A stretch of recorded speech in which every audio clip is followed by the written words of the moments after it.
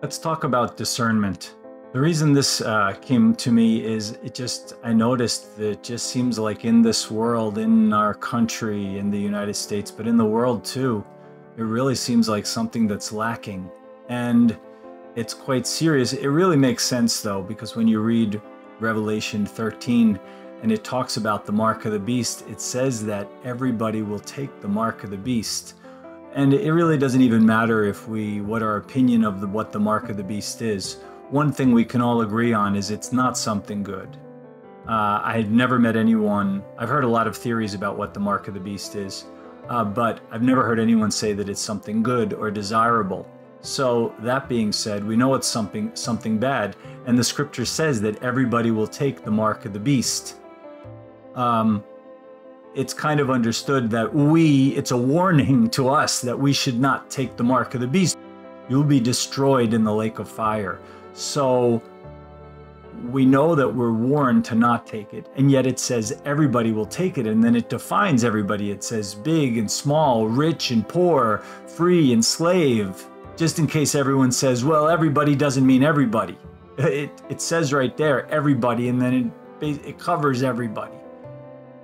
But it is a given that we should avoid taking it. Our Father doesn't want us thrown into the lake of fire with the false prophet and the dragon and the son of perdition, or the beast. What would lead the world to have such poor discernment that they would receive this mark of the beast, this thing that's put in the hand or the forehead that you will need to buy or sell? I'm not making that up. It says it right there. Read it at the end of chapter 13 in Revelation.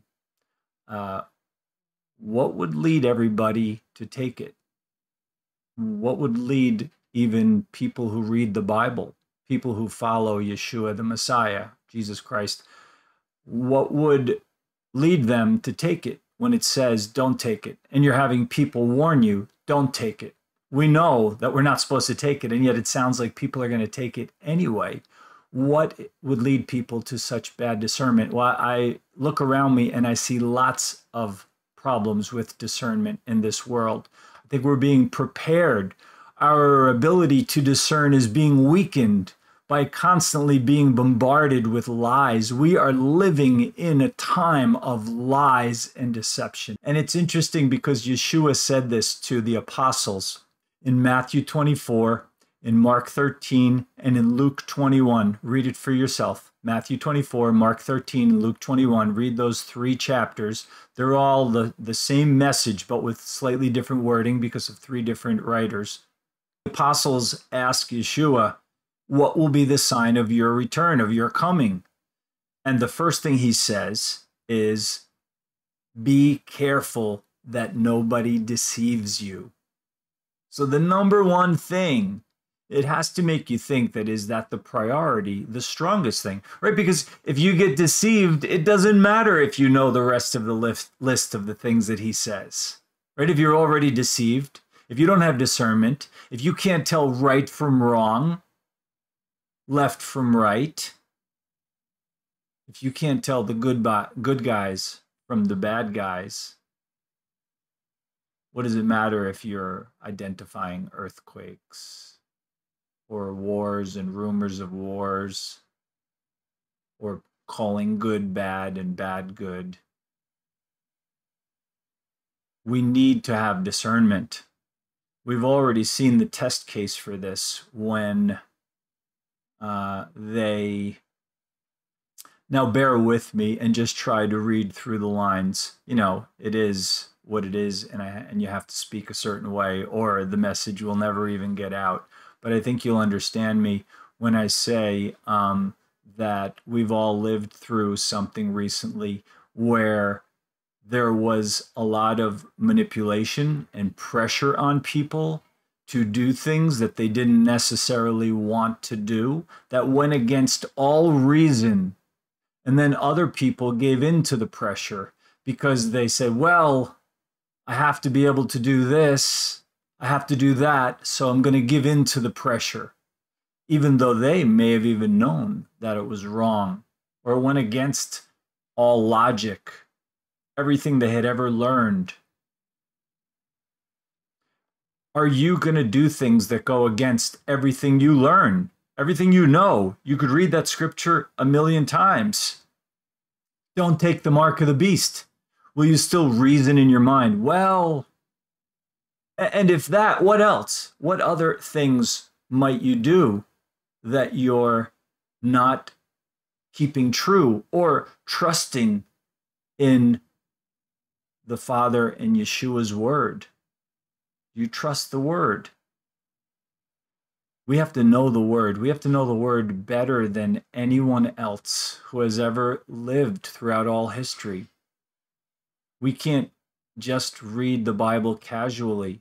We have to study, but we have to pray for understanding. That's the most important thing, because it's, this is the most beautiful thing about the Bible too, is if a person is evil or has wickedness in their heart, but imagine they wanted to read the Bible and understand it just as some type of propaganda. They wanted to propagandize somebody or manipulate them using the word. Who does that sound like? Sounds like Satan. Satan, the devil, would quote the Bible back to Yeshua, to Jesus. He would quote the Bible. Satan, the devil, knows the Bible. He knows what it says. That's not good enough, because then he misquotes it. We have to know the Bible so well that so when somebody misquotes it to us, we can say, you took that out of context. What does that sound like today? Today, I hear people constantly taking messages, other people's words, out of context, misquoting them, and lying about them, saying, oh, well, they said this when they didn't say it at all. They're weakening people and manipulating them, and people aren't using discernment, and people aren't even asking the question, did he really say that? I'm not going to trust you just because you say that about somebody. That's just your word against theirs. That's just gossip or maybe a misquote. And we need to ask, I mean, if you're willing to believe those things, sooner or later, they're going to do it to you, to me.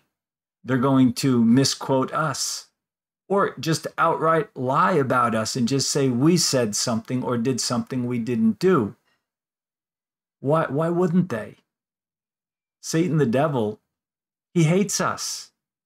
We're inheriting eternal life. He was thrown out of heaven. So, not that we have to worry, we're protected by our Father, but the tribulation is coming, and it's not called the tribulation for nothing. It's called the tribulation because it will be the worst time in all history. So we need to prepare by studying the Bible, knowing it inside and out, knowing it in context. Don't just read single scriptures, read the books, read the whole chapters in the books, and know if you can know more about it, and talk with other brothers and sisters about it. Let iron sharpen iron. You won't always agree with what you're talking about. That's okay. If we all always agreed, right? That would be nice, but it could be too easy. And we already see that in the Bible, brethren did not always agree, right? Paul and who was it? Bartholomew, Barnabas. Some of them stopped talking, sometimes for months or years. They had a disagreement. Did they stop being brothers, believers? It happens sometimes. Hopefully your disagreements won't be that strong. But we can't be so afraid to disagree about a scripture that we won't talk about it. And yet we shouldn't be angry or nasty or bad. Everything we do, we should do it in love. And so if I love my brother or my sister, I can talk about scripture with them, not necessarily agree, or maybe they'll teach me something. Maybe I'll teach them something. Maybe neither one of us knows the truth about a certain issue. Or maybe we both have a part of the truth and we need to bring it together. We need to open our eyes and look at things in different ways and learn. But we most of all do need to have love in our hearts, that outgoing concern for the other person, to do we really care about them, or do we just want to prove a point? So we need to study the Bible more and to practice having discernment, to take all of our thoughts into subjection, into our hands and control them and think about how we're being deceived, how we're being tricked. There's so much, right? Even in the history lessons that we learned when we were in elementary school and high school, I look back at them sometimes and you hear about how some things may not have been the way they taught, or they left out a lot of history that they should have taught us. They left important people out of history books for whatever reason. They say the winner or the victor is the one who writes the history book about themselves. So we can trust the Bible. Everything else, yeah, you need to be a little bit skeptical of, but we need to be intelligent. We need to pray for discernment and try to have it and not be deceived or manipulated into doing things or believing things that are not true. Because a lot of false teachers, a lot of antichrists, right? It even talks about them in a plural way, these people who are going to speak against Christ, right? And they'll do it in a very subtle, crafty way, right? They'll probably come out first acting like they're a supporter of Christ, of Messiah, of Yeshua. They'll first come out acting like they love him, and then they'll water it down. I don't know if you've heard of it, but there are people, they start off by creating doubt. Just in case you come across this heresy, I want you to be able to reject it. And this is just the tip of the iceberg. I think it's going to get so much worse. They'll come out, the goal is to get you to stop believing, to apostatize, to turn your back on the Father and Yeshua. This is the goal, to stop believing. If Satan can do that, he's won. He feels happy. So he's crafty about it, though. He wants to create doubt. And so he'll say, well, look at the book of Acts. No, not the book of Acts, the book of Hebrews. Book of Hebrews, we really don't know who wrote it. Was it Paul or wasn't it? Maybe it was, but it doesn't seem like it really fits in the Bible. So let's stop reading that. Oh, they just got their foot in the door. And if you accept that, if you're one of those people who accepts that one of the books of the Bible, we can toss it out, Satan already has his foot in the door. You should reject that. Go back and say, it's in the Bible. I'm going to trust it, and I'm going to read this. Because once he has his foot in the door, then he can say, well, what about all the other writing of Paul? All right, let's throw all that out too. Oh, but Peter says that you should trust what Paul says, even though some people try to manipulate it. Well, get rid of Peter then too. Oh, and then James, and then John. Let's get rid of all of them. And I actually know there are groups of people who believe this. They throw out all of the New Testament books except for Matthew, John, and Revelation. I know, sounds weird, right? They only believe that 3 books in the New Testament are valid: Matthew, John, and Revelation. And I heard that a lot of times these people, not too long after, because imagine how weakened their walk and their beliefs are. If you can get rid of all of that, there's so much in all those other books of the Bible. If you can convince a person to get rid of all those and only read Matthew, John, and Revelation, not too long after that, they turn their back on Yeshua and they go into some type of Judaism. I mean, what even is modern? I don't know, but does modern Judaism have much to do with the way Yeshua? He was Jewish. Yeah, he always is Jewish. And the apostles, who are Jewish, the way they lived, the way they followed Scripture. Because when they talked about Scripture, they were talking about Genesis to Malachi, what we would call Genesis to Malachi, what we call the Old Testament. Just that part, the beginning of the Bible. So just think of how there's so much manipulation going on. Pray that you're strong. Study the word so that nobody can deceive you, nobody can trick you, nobody can take a scripture out of context and deceive you and quote it and say, well, see, there it says this. And it might actually say those words, but they're using it in the wrong instance or are they using it in the right instance? And that's what we need to know. We need to know the spirit of it, the meaning behind it, what the words actually mean, so that you can say, yeah, actually, brother, sister, you're right, that is true. Or no, you took that out of context. You twisted it a little bit. And often it'll start off small and the twist gets bigger as time goes on.